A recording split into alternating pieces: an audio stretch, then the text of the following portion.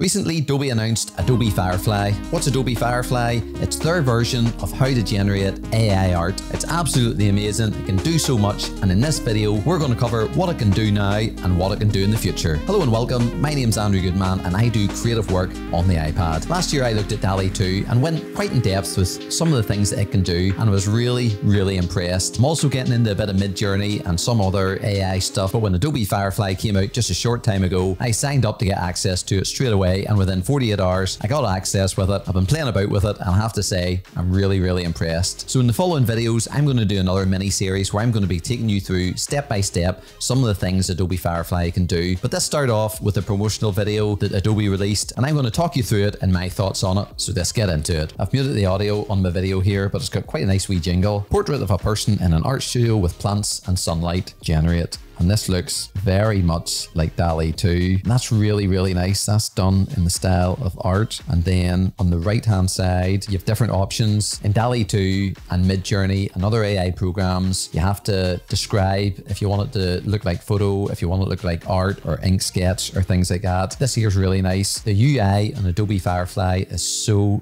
powerful. It's a real strong benefit of this AI art generation tool. Let's see what else you can do. And again, you can change the aspect ratio, portrait, square, story, widescreen. Very nice. And this is image extending, and Dall.e 2 has image extending, and it's very good, very impressive. That's coming to Firefly also. Not at the minute. You can't get access to it at the minute. At the minute, there's only two things, and I'll cover that as the video comes. In painting, again, there's a bit of in painting in Dall.e 2. Let's see what Firefly can do. A red jacket.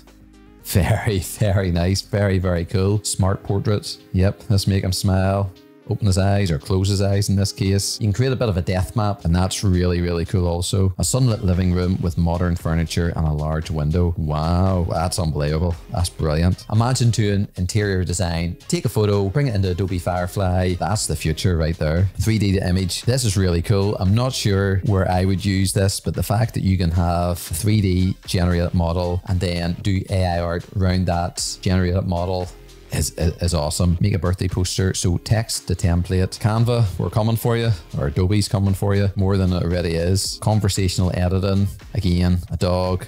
Make them look like Santa, put stuff in the background. Brilliant for a Christmas card if you're a pet lover, or maybe even a kid lover. Dressing your kid, or even for Halloween, dressing your kid up as something, putting things in the background, making a Halloween card or a Christmas card in this case. Text to vector, hot air balloons over a valley at golden hour. Now this, again, is unbelievable because you can actually download it, not as an image, but you can download the vectors and then you can edit the vectors. As someone who does a little bit of illustration, but illustration like this, just to come up with ideas within seconds, and then having the ability to click and move objects, to resize them, to recolor, that's scary. Combined photos, no words.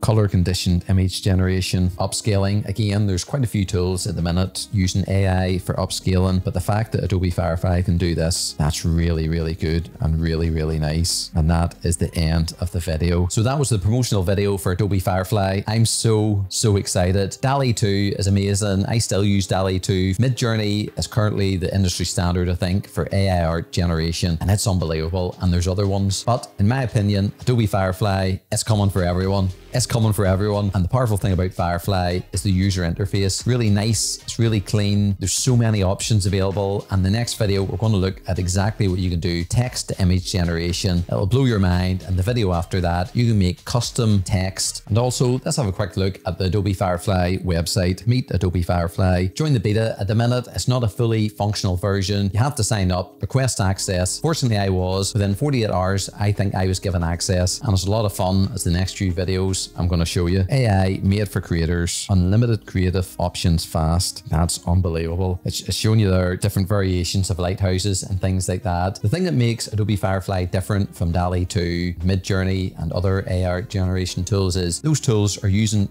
art from all over the internet. Anywhere where they can pick up photos and images, they're going to be using them. Adobe Firefly is just using their own images and photos and vectors from Adobe stock. So it's just being trained on anything that's under Adobe. Instant creative building blocks. And the fact that you can make vectors like this is game changing. If you're not big into vector design, to be able to do a bit of a doodle, scan it in, and just boom, Adobe Firefly will make variations of your sketches. It's a crazy new world, like a Findy photo, it's snow, and it's even touching the 3D models too. And as you can see down here, these ends, you can type a word and then describe how you want that word to come across. So there's one, the letter N, made of red particles or made of red moss or gold and different things. It's a really exciting tool. I know not everyone is Adobe fans, and I would imagine you'll have to be part of their Creative Cloud to use this here. I am part of their Creative Cloud. In my full-time job, I use Adobe Creative Cloud, but when I'm not using Adobe, like a Findy photo, which is mostly tutorials I find in this channel, but I am getting into AI art. I am looking at different things. I'm excited by AI art, and in the next few videos, I'm going to be looking into Adobe Firefly. Join me if that interests you, and as always, thanks for watching. Hope you have a great day, and I'll see you in the next video.